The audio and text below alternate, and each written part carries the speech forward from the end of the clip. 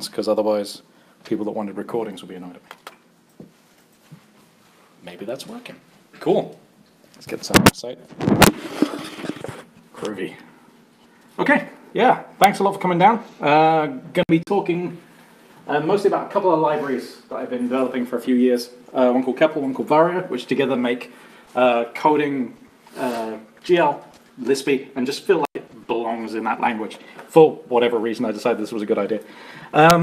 Okay, so basically going through why do this, what it is now, and a bit of live coding and some of that kind of jazz, and then some retrospectives and what I might do with it. Got to have one of these. So that's where my stuff is. That's where I talk about some of the stuff. And I've been doing this for a few years, but compared to the language, I'm still a baby. I'm a programmer at Fuse. We make tools to make the development process and design process of mobile apps not suck. If that's your kind of bag, please come down and talk to us. There's a few guys down the front here and myself. We are hiring, and it's cool as shiz. Right. How do we get started? Okay, so a lot of this is born out of a frustration of dealing with basically little game engines and stuff when I was pretty young, and like often they were scripting and they were things like Basic and stuff like this. So Blitz Basic and Dark Basic, and they were great because if you didn't know anything, but then it would say, oh, this function needs a matrix, and you go, what the fuck's that? Okay, right, find out what that is. That learning curve was really nice. But after a while, you'd hit this point where it was like, you say, how do I do this? And they'd say, well, that's cool, just learn C++ and DirectX and make DLLs. And I'm like, oh, okay, maybe not. And it was just unfortunate because that curve had been really nice. And then there was this, like, it's kind of interesting now, but I wasn't that interested in learning, like, everything. I just wanted to play and make things that people thought were fun. There was Microsoft XNA, which was cool for a while, and it was C# and kind of nice, but Microsoft did the Microsofty thing and just let it die. And then eventually got to kind of like Python, which seemed really fresh and breezy compared to Java, which I've been doing some of. And I looked at how they were doing things, and everything kind of fell into two camps. It would either be write raw GL in Python, which is writing C in Python, and Python's the wrong language to write C in, or press a button and get a game, which I'd done, and I was sick of that, and I kind of got really jaded over time. So after a while, I was drinking with one of my mates, and he was going on about this bloody language, because there's a problem is when you learn Lisp, it's like learning monads, you just have to talk about them too much at places that aren't really appropriate for it. We'll get back to that. And so I eventually got annoyed. I said, just set it up on my machine, and I'll go have a play, and I came back a broken man, because it was awesome. There was so much stuff in the language where, like in other languages, there'll be something that's kind of magical, and you just kind of accept it. And then in Lisp, it was like, oh, that's magical and weird. But then you can look behind it, and what's behind it is just the same stuff as you're already allowed to use. And that felt really cool. And I kind of, yeah, got stuck in this language. It's awesome. So yeah, Lisp is interesting history-wise, but that's not what I want to talk about in this one. So we're talking about common Lisp. And what it is nowadays is an eager, dynamically typed, incrementally compiled language. And that last one is the kind of important thing for live coding. You can recompile just a class or a function or a variable, whatever, at runtime. The effects are immediate, and that's really handy, especially if you want to do live coding of GPU stuff. The spec allows it to be compiled or interpreted, which mattered back then. Most of the only versions used are all compiled. He's just reminded me of a thing. Please get up and get drinks and food during this talk. I actually am more relaxed when people are moving and talking. Ask questions whenever. Yeah, this is weird otherwise. Good man. Right, so yes, compiled or interpreted. So there are some things about the language a bit more optional, like declarations. You can tell the compiler types, and you can tell the compiler, hey, this variable should be stack allocated and stuff like that. But it's not obliged to use that information, kind of like inline and C++ and stuff like this. Some of that's just due to interpreted things. That doesn't make a whole lot of sense. So there's some cruft and things there. Also, it's got other things that a language should have nowadays. Kick-ass package manager, really nice FFI. Editor integration's awesome if you're on Vim or Emacs, and otherwise it's pretty bad. Yes, stuff. And actually this, like, Lisp obviously did come from like the early days and academic stuff, but when this was being standardized, it was at the height of the AI bubble. So a load of, the academics got together to standardize because the DoD had told them to, like, we're not funding everything, make a common Lisp. And a bunch of industry people turned up because they had made a product and it was shipping. So there was a lot of compromises made that result in Lisp having a lot of practical stuff to it, common Lisp. I won't speak to the others. Yeah, and then macros, which I'll be yakking about a lot, so I'm not going to go into any more detail here. So yeah, I had a language. What to make with it? Well, I knew I wasn't going to make an engine because at this point, like, engine had become synonymous with shit I can't think past. Like, that was always the wall. I actually wanted to learn GL. I didn't want to, but I didn't want to be doing it just writing C in the wrong language. So it had to feel like Lisp. It had to feel like it was native to the language. And this is the big arm-wavy, real stuff. Got to be possible to make real stuff. And what that meant to me was watching some GDC talks and looking at how much hard work really smart people were putting into getting things to run at 60 frames a second, and going, well, that means I can't be anal about being pure. So I can't go pure functional. I can't use parts of Lisp that I'm not going to be able to optimize at a later date. And so that kind of shaped a lot of the decisions in it. Wait a second.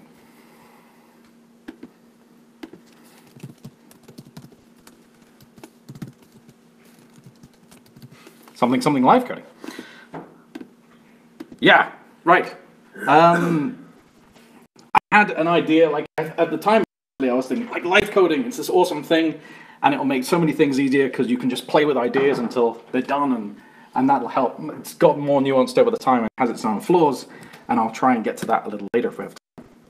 Okay, so brief intermission. I'm going to be showing some code, so it kind of made sense to prime you a little before I hit you with too many parens. Okay, so we're going to talk about, if you want to understand what a language is doing, you're understanding the evaluation model. And so that's going to be how it executes code, what's going to happen when things run.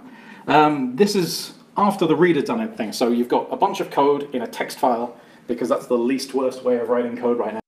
And sort of, which is the reader, is going to read and turn it into a data structure. Now, because it's Lisp, like in a lot of languages, it'll be some AST that like has its own types, and you won't see. In Lisp, it's just like we use the normal Lisp data types. So a list becomes a list, an integer becomes an integer, and you have access to that later. Okay, so the evaluation basics. Most stuff evaluates to itself, which is the kind of simple thing. If you're in Python, you type 1 in the REPL and hit return, you get the same 1 back. That's the same here. It's slightly different when we get down to this. So this guy's a symbol. A variable, so it's going to find out what is bound to foo right now and return that value. So it looks pretty much similar to normal variable stuff. This guy, so if we're going to evaluate code, which is lots of lists, we need to evaluate a list. The rule is really simple. The thing on the left is the name of the function, and then we evaluate each of the arguments from left to right, and then we pass the results to the function bar. So this is exactly the same as the more C-like one on the right. And again, stuff nests, because everything is expressions in Lisp. So this is, we're going to look up evaluate. And yeah, same kind of thing. The thing to point out here is that this guy is just a normal function. There's nothing special about operators. You can call your functions whatever you like. Unicode names are fine, etc. Yeah. Do that, that's fun. Everyone loves you when you do that. Okay, this is when things get kind of slightly weirder and lispy. We've already seen what this does. So this is adding two numbers together. But if you stick this little quote in front of it, it's telling it to not turn the, because your code at this point has been read in, it's not text. So this is going to turn a list with three things in it, the symbol plus, number 10 and the number 20. And then I'm going to belabor that point with a few. If you take the first thing out of the quoted code, it's that symbol plus. And if you take the second thing out of it, you're going to get 10. So this is, so we can get our code and we say, don't evaluate this, and you get it back as data, and you can start screwing with it. And that's going to prove to be useful. Okay, and then I'm going to put this in because it's going to appear a little later. This guy's the quasi-quote. If you can turn off evaluation, it makes sense to be able to turn it on again. So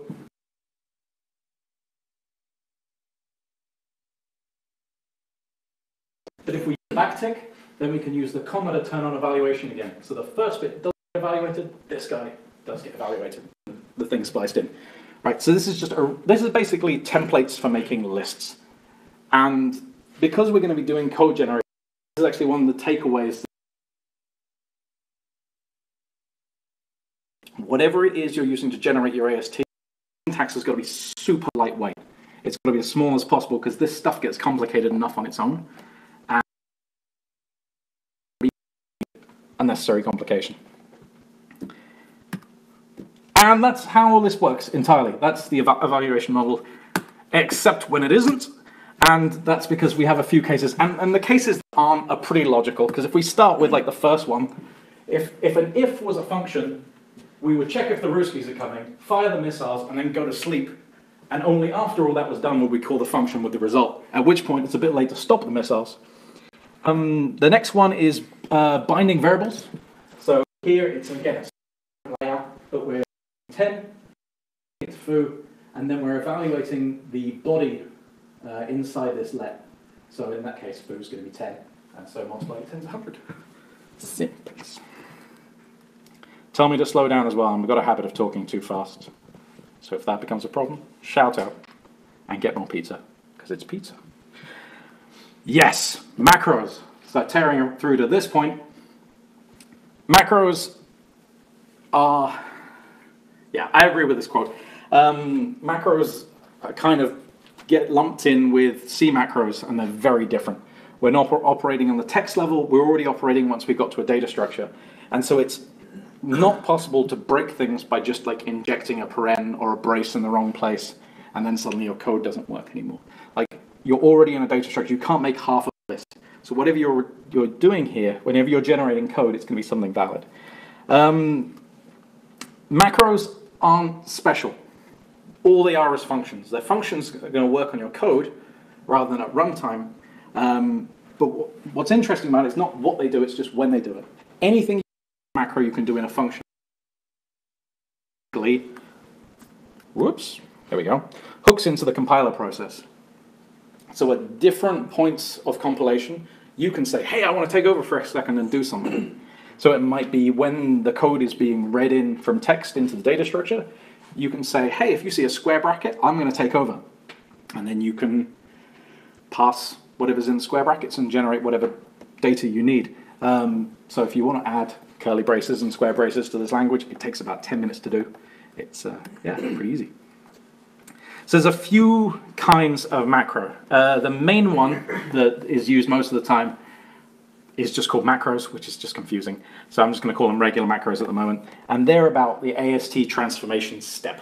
So your code has been read in, it's in this big data structure now, and then it's going to go through looking for macros to expand. So OR is a macro. It's going to transform this code. And so if you think about what OR does, like logically, like it's going to evaluate X, and then if X is not nil, it's going to return X. Otherwise, it's going to evaluate Y, and if Y is not nil, return Y. Otherwise, return nil. So that's your basically early out kind of OR evaluation. And that expands to this, which is not a little much to read. You wouldn't want to write this, but you don't, because that's what macros are for. This is doing exactly what we said. We're going to evaluate X here. We're going to bind it to this temporary variable. If that's not nil, then return it. Otherwise, we evaluate Y. If that's not nil, we return that. Otherwise, we return nil. So what you write at the top is what you mean, is what you want to happen, and then the expansion is what that means. And this means that we can take patterns that appear in our code, which we see all the time, and just wrap them up. And by doing that, like once you've made something a macro, which is just a function, it all in libraries, ship them to other people, and then you can try out these kind of transformations in real projects. So you can take a project that already has value to you and try out new techniques and see if they actually make sense in the larger context.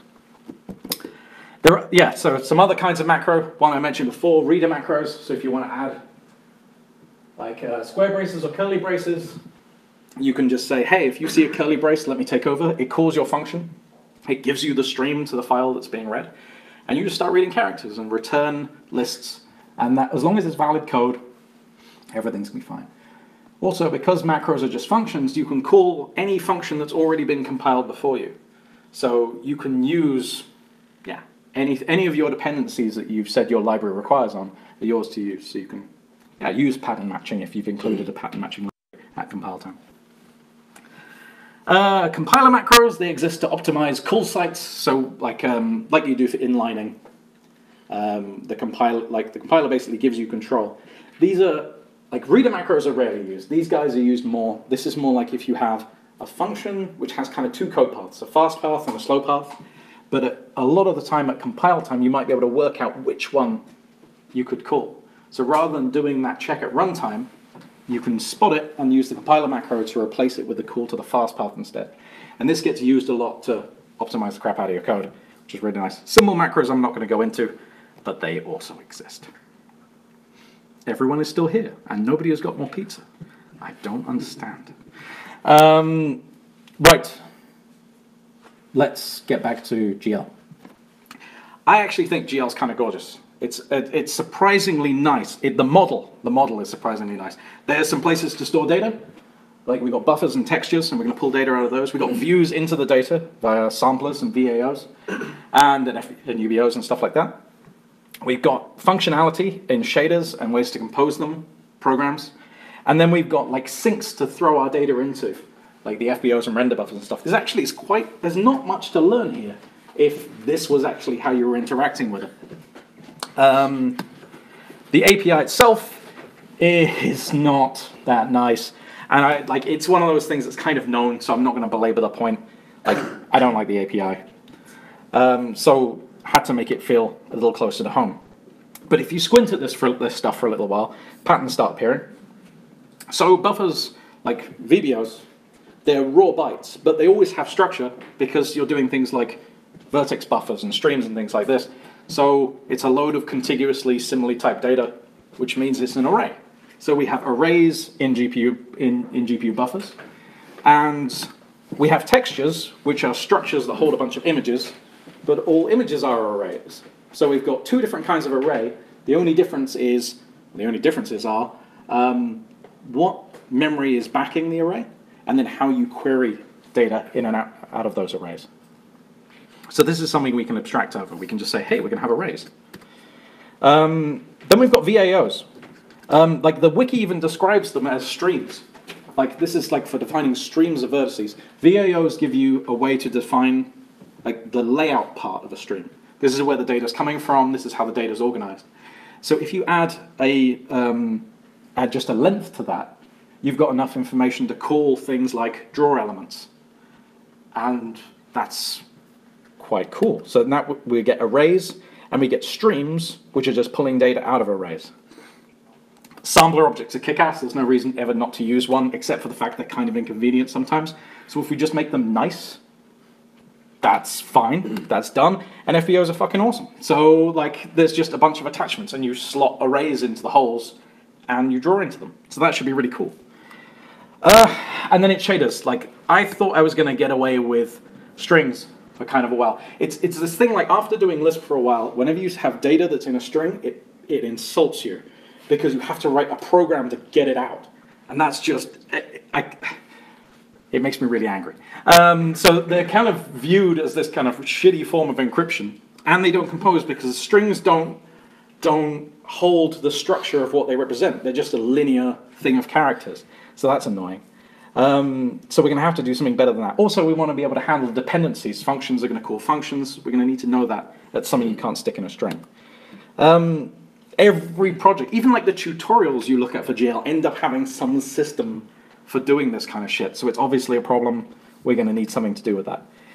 But this is just like a block of functionality. We're taking this block of functionality and this one, and we want to compose in some way. And like we have analogies for dealing with blocks of functionality. They're called functions. So let's see, like if we take that analogy and take it seriously, it's like how far can you just get with functions? So the first difference you run into in shaders is like you've got a main function, you've got regular functions, like other ones. And so what really is the difference between them? And it kind of boils down to how you're defining your arguments, like the values coming in and the values coming out. For normal functions, they're just the arguments and then the return type and any out arguments you've got.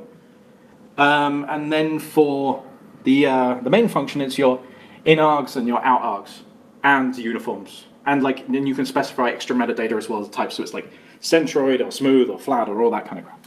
So, but essentially it's just arguments, and we can, and in Lisp, it supports multiple value return by default. So you can, so we already have something in Lisp that will represent this fine.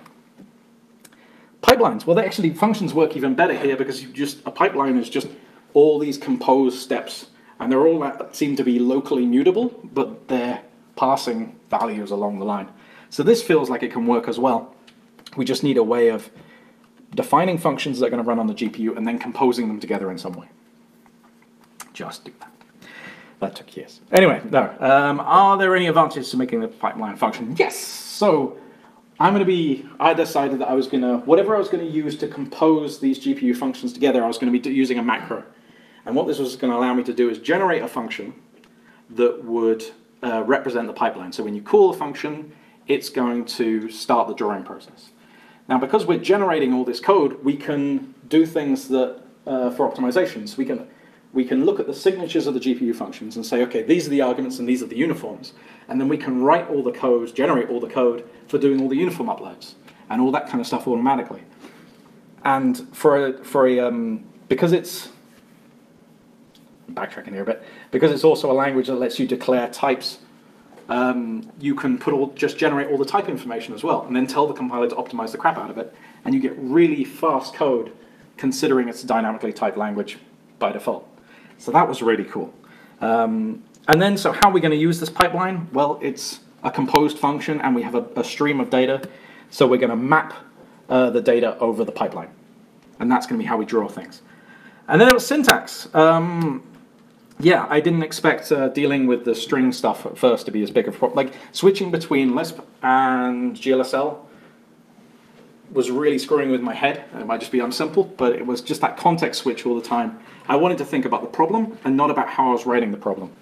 So I just decided to start, yeah, a little translator, which, because I'm looking at that and then that, and you think, that can't be too hard. And you know that took a couple of years out of my life, and that's this little compiler called Varjo, and it's completely standalone. It doesn't know anything about GL itself. Doesn't need a context. All it does is it takes lists and gives you GLSL as a string and a bunch of other data, but it also doesn't try to be too clever. It would be very easy to get really academic and try and, I don't know, like Lisp is dynamically typed, so maybe we can do dynamic dispatch and shaders, but that's just going to be shit and slow, and I wanted to make real stuff, so I couldn't do that. So it's things like, I'll get into some of the things we support. Like, we have first-class functions, but if you use them, the compiler needs to be able to know at the call site which function it's calling. So you can't just do conditional dispatch, firing off functions left and right. But it still turns out to be useful for just composing functionality and as a replacement for kind of like mega shaders where you're normally doing if-defs and all this kind of stuff. But yeah, we have type inference. We have, and it can check types between stages. We have macros, every kind of Lisp macro also works in this compiler. Inline GLSL expressions for things that I haven't got around to fixing yet. You can define GPU functions and structs separately and then use them in your shader so it can handle dependencies and includes and things. And yeah, declarations, which allow you to attach compile time metadata to values, and the compiler can propagate those around. And then in your macros, you can query that information. So you can say, hey, this vector is in this vector space. And then later in a macro, you can query what that was, and then you can start doing your own kind of static. You can do static analysis on vector spaces, for example, which is fun. But I've been yakking a lot, and I actually want to code something. So we're going to try and do simple stuff. We're going to get a little cube up on the screen. And to save you just having to watch me type very badly, basically I've got a lot of the code commented out. Everything in green is commented out, and the stuff up the top is what's actually being used so far. So we have here we have a variable called cube-lisp data. And what I'm going to do is just paste that here. And what it is a bunch of lists. This is a load of vertex information, and this is some indices. and we're going to want to make a, well, we're going to want to make a video, and a VAO, so we're making a stream out of this stuff. And we can see that the vertices are kind of, there's 3 elements to each vertex. So we have a position, which is a vector 3, and a normal, which is a vector 3, and some UVs, which are vector 2s. And we'll minimize it. Yes, that's definitely the key combination I was going for. We've got a function. Defun means define function. This is the now function that takes 0 arguments and returns the internal real time. Basically, this is going to give us a number that's going up all the time. So if we do now, we can see this is slowly growing from whatever that is. And we have this function here called step demo. So what this means is when I'm on this slide, the software that's doing these slides is then calling this function every frame. So if I go down here and bring the rep up again, and go in here and say print high, you'll see a whole bunch of highs down there. And so that just means that's being called 60 times a second or whatever the projector and gadgets are letting us do. So let's start making this. So we said before that we have some vertices. So what we're going to need is we're going to need a type that we can use both CPU and GPU side for that data. So first thing we're going to do is going to make a struct, because if you have those values packed together, you've essentially got a struct in C. So let's represent it as that. So we're going to make this type, this struct called vert pnt. It's got a position, a normal, and a UV. And it's the types of each of those are vector 3, and vector 2. And they have little accessors. This is the name of the function that if I call, I'm going to get the value back from the struct. So that's compiled. Now, anytime you see a flash like that, that's me compiling something. So that's now in the system. That's running. We're also going to want a variable to stick the GPU stream in. So that's that guy. Better compile him. And then we're going to have a function with a lot more parens than we've been having to deal with so far. That's this guy. Okay, so I'm going to just go through this. The first thing we're going to do is, let's bring up the REPL again quickly. Oh yeah, let's invert the screen. Cool. Right, so we have this vertex data, which was 2 lists of stuff. One list containing all the vertices, one containing the indices. So we're going to destructure that data into verts and indices. And then we're going to make 2 GPU arrays. One taking the verts data, one taking the indices data, and the types here are the type we just defined, and unsigned short. And so then we're going to have these 2 GPU arrays, which we're going to make a buffer stream out of. So this is how we take list data, this is how we upload data to the GPU into videos, and then make a VAO, which is the stream.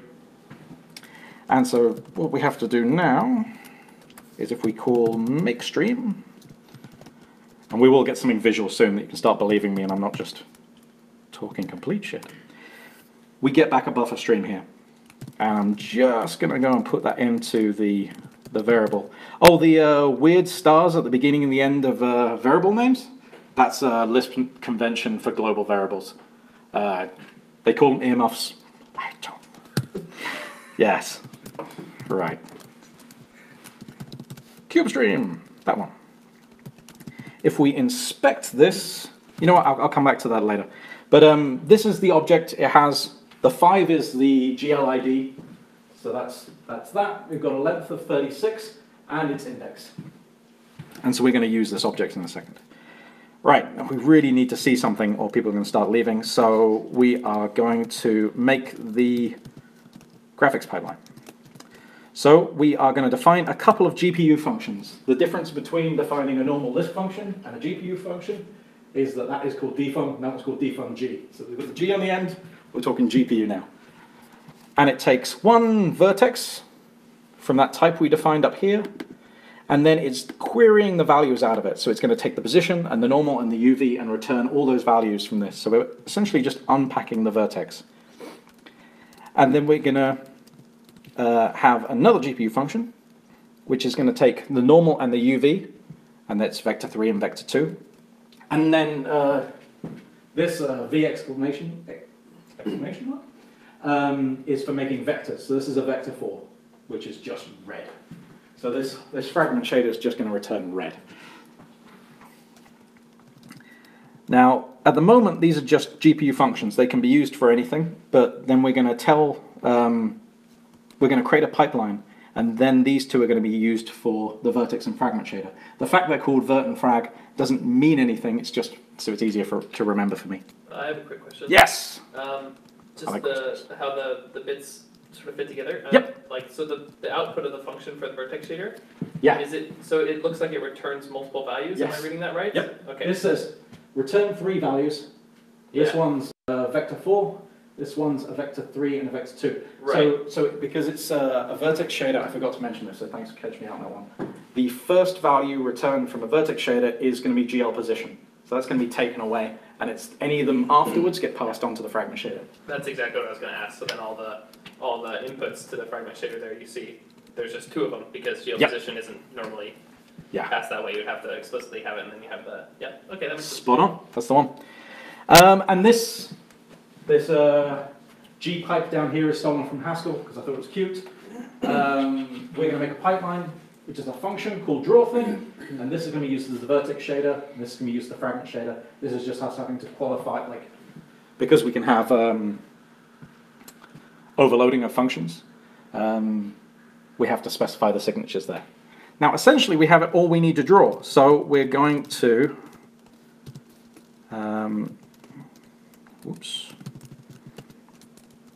map the cube stream that we made before over the pipeline, and then we have the worst cube in the world. Because it's a rectangle, because everything's squashed up, we need to handle perspective and stuff like that. And it yes, sarcastic applause, thank you. And we need to handle perspective and shit like that. So let's rotate it. It wasn't meant to be sarcastic. You're just You will. pissing on yourself. Oh no, you're talking, which means it's going to be sarcastic. Yeah, that's Right, so I should make clear to the stream, I know the guy who's talking. I'm not just insulting people that have had the decency to come along. Okay, so we're going to make a variable called rot. It's going to be our rotation. It's a vector 3. And then every frame, we're going to update it. Let's put this in the step. Get the indentation right. So now, if we go and look at rot, we should see a vector 3 that's changing over time. So that should be useful. And now what we need to do is we need to make a rotation matrix. Well, we're going to need to make a transform matrix for our cube. So this is another block of stuff. So all I'm doing is I'm getting the viewport that this is being rendered in, so I can get the size of it. I'm making a rotation matrix, a matrix 4, from the rotation variable. I'm making a translation matrix from this vector, so -3, move it back a little. And then we're creating a perspective matrix, which takes the size of the viewport, the near plane, the far plane, and the angle. And currently nothing's happening because we need to go and update our fragment shader. So let's do and uniform. Nope, not the fragment shader. You don't transform vertices in a fragment shader. Make a uniform, and we're going to call this, what's the name of the other one down here? Model to clip, there we go. Model to clip, and it's going to be a matrix 4. And every time I recompile, this is generating new GLSL. So if I go and compile frag, and then go to the REPL, we can do pull G frag. And that didn't work because I need to fix something. Anyway, yeah, we get the GLSL code back. That what was generated by the compiler. So let's finish this off. I'm just going to speed through this thing. We've got a matrix, so we want to multiply that by these guys. Then when I compile it, it's going to complain because it says it can't multiply a matrix 4 and a vector 3, which is fine. So this needs to be a vector 4. When I compile that, it's going to complain that the output types from my shader are now incorrect. Let's put that down here because that was just difficult to deal with. DB. The output types of the stage are not compatible with the input arguments of the next. Because this guy is now a vector 4, and this expects a vector 3. So let's just swizzle that. Oops. Swizzle, XYZ, and then say continue, and nothing's happening because we still need to upload that matrix. So if we go down to map G, we can then specify the stuff, and that is a really fast spinning cube. So if we just go up to now, we're just going to fuck with this value. So let's just make it less. And that could be a cube, but it's kind of hard to tell because everything's red. So let's make a local variable that's going to represent our light, well, where our light is. And then we're going to do this really nasty, like the worst shading in the world. Let's just do clamp dot the light with the normal, and then clamp that from 0 to 1. And then like, ooh, but yes, that kind of works. And then, well, let's put a little 0.2 there so we can pretend it's ambient light and we're not fucking everything up. So yeah, like we've got, it's kind of hard to see actually, but yeah, we've got a cube there where we can make it into a disturbing green or something and it'll be slightly more visible. Yeah, so we've gone from pretty much nothing to getting a cube up on the screen, but it's still pretty boring to look at, so it's going to need a texture. Now, there's a really nice library called Soil, which you can use for loading images into textures. And we have a little wrapper around that called dirt. And so if you do load image to texture, and then you just load Lisp talk wat, we have a texture. And if we use the inspector that's built in, we can see a little bit of information about this. We can see that the dimensions of the base texture, we can see the type, the image format, the number of bitmap levels it's got, and stuff like this. And so all these things are supported, but there just isn't time to go through it all. Making a texture is really simple, even when you're not loading it in. You can just call make texture and give it some data. And the more information you give it, the faster path it can use. But if you just say, here's some data, it's going to look at the types of data and see what the smallest one that is valid. So here it's managed to work out that it's a 1D texture and the image format should be R8 because this is, you know, like unsigned byte or whatever it can all fit into, and it has 1 bitmap level, things like that. But I'm getting distracted now. So let's go make a variable for our texture. Right, and cube text. So now we should have that there. We're also going to need, because we have to work from samplers, we're going to need a variable for our sampler. And we're going to make the sampler just by calling sample on the texture. So if we do sample, whoops, yeah, let's switch, there we go. And now this is a 2D sampler that's sampling from that texture. And you can, there's all kinds of settings that you can set in there, but for right now, we're just going to go and use it. So, where were we? We have a fragment shader, which is going to need another uniform, and it's going to be called SAM, and it's going to be a sampler 2D. And then we want to go and upload this. So we can say SAM, cube sampler, and now that's already uploading.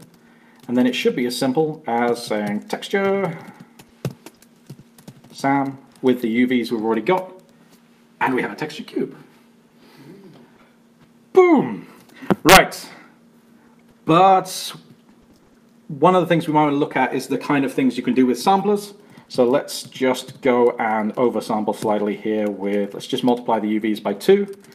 And now we should be getting tiled images on this. But we might not want it to use repeat, which is the default here. So let's go look at that sampler again. Cube sampler. And then just look at the wrap for cube sampler. And we can see that it's set to repeat in all dimensions. So what we can do is we can just go and change that. So if we want to clamp to edge, and because all this stuff is actually written out in Lisp, we get auto completion, so clamp to edge. And now we can see that effect has taken on immediately. So we have all the stuff that GL has. It's just been a case of trying to get it into functions that are reasonably easy to call from the REPL. And one of the rules has just been, anytime you create something, never return it in a valid state. So no matter how little data you give it, you should either throw an exception and say, what? Or give you something valid.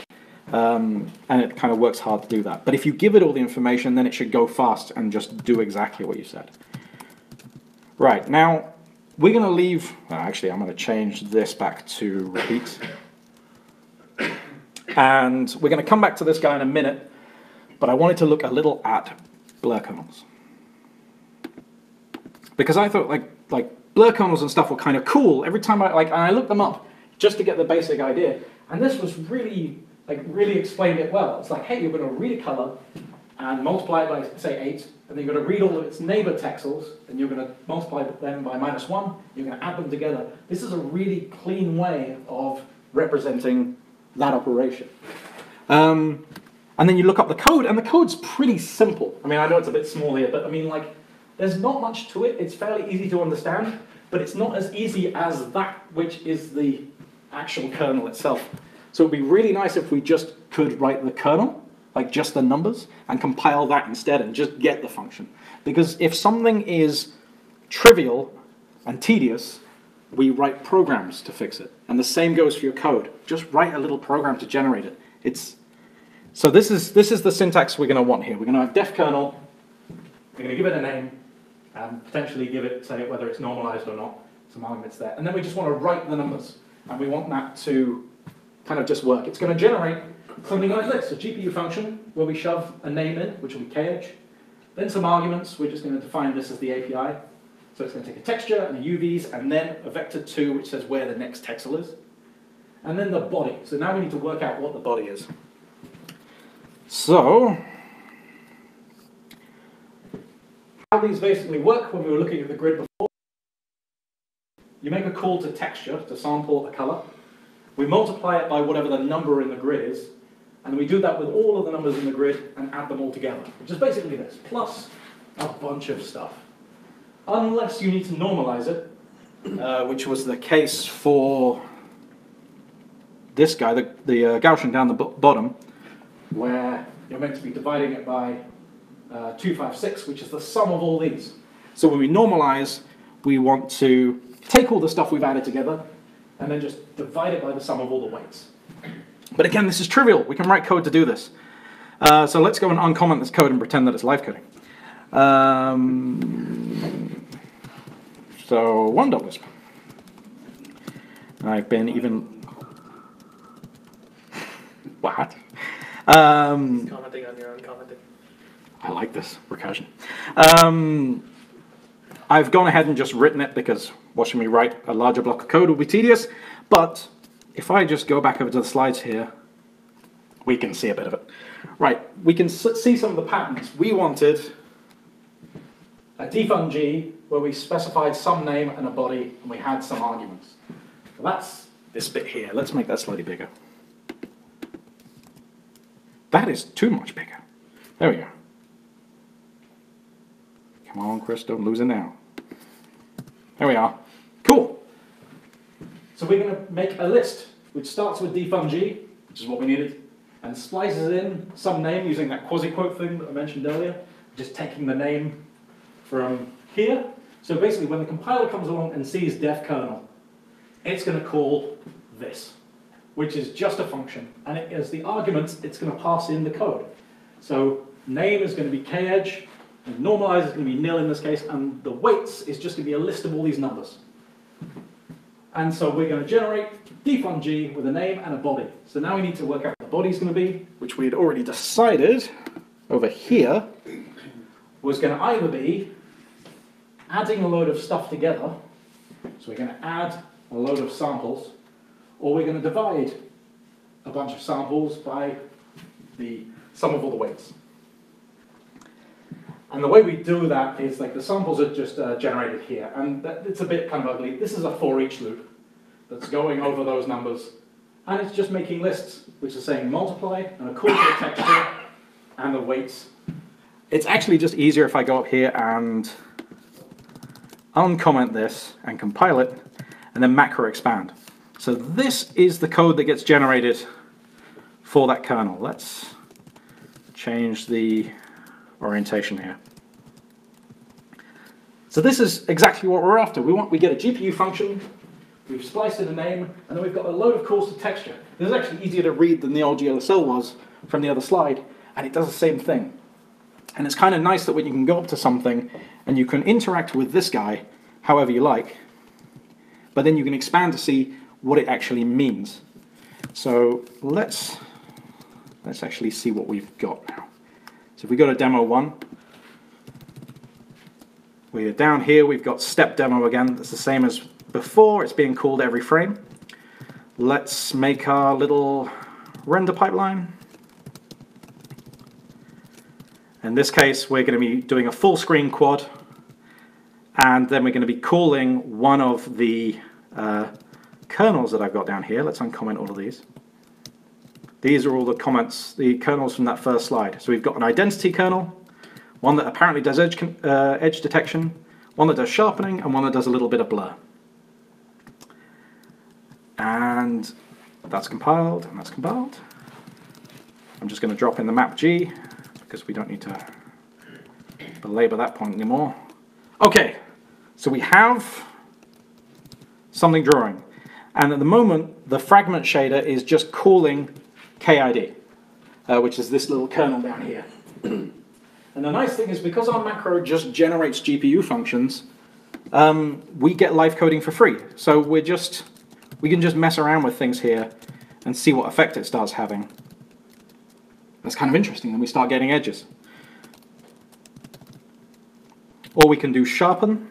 Now, I'm really interested to see if this actually shows up at all. You can tell me if this is even visible. Is that slightly sharper to you? Yeah. Cool! Then it's visible. Yeah, it's really subtle, and then the question would be, why did it sharpen so little? So then you'd have that question to go, a better question to ask when you go back to the internet and try and find things out. Again, same goes with Gaussian, the slightly bigger one. In this case, we're saying normalize. So if we look at the code that's generated, it has the divide. Ta-da! Magic. So let's go and call that from our fragment shader. And then every time we do this, it's just doing a bunch of work. It's going, make sure all the dependencies are up to date and generating the GSL, uploading that to the GPU, generating all the programs, handling all the uniform uploads. And it's tiny. Okay, so apparently that's slightly blurrier. Again, probably. But the nice one is actually the edge detection. So we get hard to see, where's the button of power? There we go. Yes! We can see that it has edges. And so now we've got a little kernel that can detect edges. I want to use that on the cube that we had a minute ago, which means we need to render to an FBO, and then we need to run that FBO on this. So let's see if we can hack that together real fast. So I'm going to go back to this guy,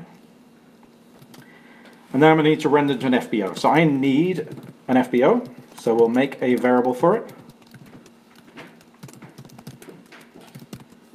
And then we're going to call make FBO. Now I need to know what the size of the FBO is going to be, like what size the textures should be inside the FBO. So I'm going to do a really hacky thing here. I'm going to, whoops, type things wrong. I'm going to come down here and I'm just going to say print the current viewport. That like VP is currently bound to the viewport. Now I'll take that out, and when I go back to the REPL, I should see. Oh, why isn't that there? VP instead of VB. Oh, it's VP. Oh, I know why, because I'm on the wrong slide. Let's go back to our box. So now it's being called, hopefully. And then we go here. Yes, there's a load of stuff. So we can see the viewport from our highly scientific method was this guy. So that's the dimensions. Sweet. So that's make an FBO. Now make FBO, again, like if you give it no arguments, well, it'll freak out on you. And you say continue. You can give it very few arguments. You can say, hey, I want an attachment at 0 and a depth attachment, and it will go and make them. It'll look at the current viewport to work out what the size of the texture should be. It'll give it it'll create the textures, it'll give them decent formats, and it will bind all that up. So you can always just create one. We're going to do it slightly differently because we need correct sizes, not element type, dimensions. So we're going to use the dimensions we just worked out. Wow. And hopefully we'll have an FBO. Yes. Cube FBO. And then we want to capture things. So we have, let's have a look at that FBO quickly. FBOs are cool. Like, if you can type FBO properly, they're really cool. Nope, not like that either. Cube FBO, come on, there we go. Right, they have a number of attachments, so we can query the attachment of the cube FBO. We'll take the 0th attachment, and we can see that it's an array. So this is what we were talking about before. We can have arrays that are backed by texture data, and there's the size, and there's the kind of element type that we're using. And so, again, we're just seeing that that really simple model works in a number of places. And we can also check out the depth attachment. And we can see here that it's picked depth component 24 as the type, and stuff like that. Right, I'm going to speed this along a bit with FBO bound. And then we're just going to give it the FBO. I'm going to look up the documentation because I can't remember my own API. Yes. And all we do is we wrap the call to map G, like the mapping over the pipeline, we just wrap it in with FBO bound. And then it's going to disappear. Not if you can't write your code properly. Cube FBO, sorry. That's going to disappear because we're no longer drawing to the default FBO, we're drawing into the FBO we just made. So now we need to draw it. So if we went back to here, all we're going to do is we're going to steal the map G for calling applying kernel. We're going to paste that here. And if we do that, we get that. But we need to swap out this texture. So we need to go and get the texture from that FBO. So how are we going to do that? We get the attachment from the FBO. And then we have a GPU array. So we want to get the texture that that GPU array belongs to. And that's that texture. And then we're going to need a cube FBO sampler.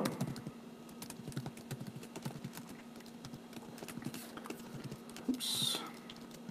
Setf. Cube. Why are you picking long names when you're trying to give a demonstration? Sampler. And we're going to sample that texture that we just saw. And apparently now we've got a sampler to the texture in the FBO. And at that point, we should just be able to pass that to here. And it's horrible! Because we don't clear our FBO at the beginning of the frame. And once we do that, we get edge detection. Hooray! So that's that. Cool. So, again, playing around, we kind of go from nothing to... Basically, it's just being able to play with ideas, not just in GLSL from something like Shader Toy, which is kick-ass, but also on the OpenGL side down the CPU, messing around with things. Now let's jump back over here. Right, we've done this guy. This was going to be another demo. It was mainly because I was doing some physically based rendering stuff, and I was happy that I got it working. And then I realized I really don't have time to talk about this.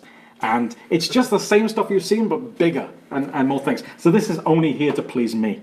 And then I'll do that. So let's turn on the lights again and we'll just get to the ending. Like, this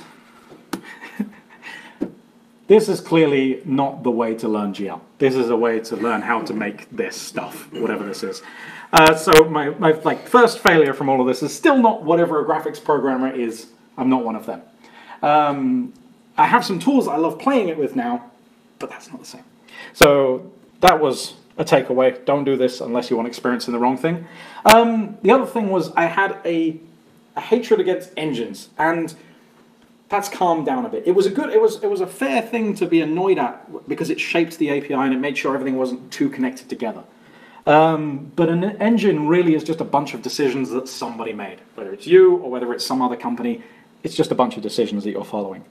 So to an extent, I should have chilled out a bit on that. But again, I still believe there's a lot, if people spent the time to think that they could separate some of these things more, we could have more just kick-ass libraries, and they could play together in an interesting way. Especially we could do code generation, you can do some really cool stuff there.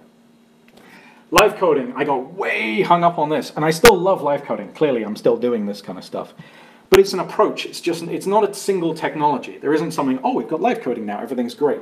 Because there's real balances that come under this. I mean, say, like live coding for performance and this kind of live coding, I mean, this stuff I'm doing is cool, and it is live, but that is not how you want to perform. Right? That took way too long to do simple stuff. So you want bigger building blocks that you can connect together in really safe ways that just can't screw up. And that's, again, a different kind of language. This is fairly low level. I mean, like, we're directly talking about GL concepts, even though they're wrapped up. So we can build higher level things on top of this, and it'll, again, just work. It'll just have all the live coding stuff already. So there's some things to take away there. Content is still an absolute bitch. Like, this is way, way harder than any of the other stuff, is getting data that matters. And this is something that MATLAB just nailed. Because it's like, hey, you're going to do, you want to talk about stuff about populations where here's every population for the last 200 years. You can start doing maths on real numbers and get data that actually means something. And that's really hard with, but it still feels like as a community in general, we could do this better because it isn't about language or about library. Like, this is about data, and we should be able to categorize that and have a package manager so we don't have to go to things like TurboSquid and download terrible models. Also, I'd like to know which ones have PBR textures made already. API consequences of live coding. Like, this stuff matters. One of the things, I was making a little game in this stuff a little while ago, and I was like, okay, it's a load of little planets flying around, and you bump into them and you make yourself into a bigger planet. So I thought, how am I going to do the levels? I'll make them like plain old data. It's just going to be a list that describes what planets are flying around. That's like, oh, really pure and really nice. It's just data. And then we'll have a function at the beginning of the level that instantiates all these objects based on that. That's also pure, no mutation, everything that we like. Except it sucked, because as soon as you change that data and recompile, nothing happened. Because the values weren't connected together. You had to restart the level to have an effect. And that's the same recompile loop, just at a different level. It's really easy to make these. So, like, there are design decisions that matter if you're serious about live coding. Yeah, I had to throw this in there. Dynamically typed stuff, really beneficial in a lot of places. But it does have its issues when building with large, like, just doing larger projects becomes difficult sometimes. But that's also something that's fixable. Yeah. This is one of those things, this is a project that actually could have an end. Like, it's meant to be GL, so it shouldn't go too far. So CEPL and Varjo, CEPL itself should stop at some point. So I've got to keep fleshing that out. There are some things, there's plenty of things that are missing. But anything you can do with modern GL that isn't in CEPL is a bug. So there's a bug that stencils aren't supported right now, for example. Varjo, I need to learn how real compilers are made. I need to learn about type systems a bit more. So I'd love to go back and make that better. And then just more surrounding libraries, more stuff for making things. Type systems, I want to do some, because we have access at compile time for generating code, we could type check code then as well. There's, yeah, making stuff to explore live coding some more. That's pretty much it. Thank you for sticking with me, and if there is time for questions, we'll take questions. If not, beer.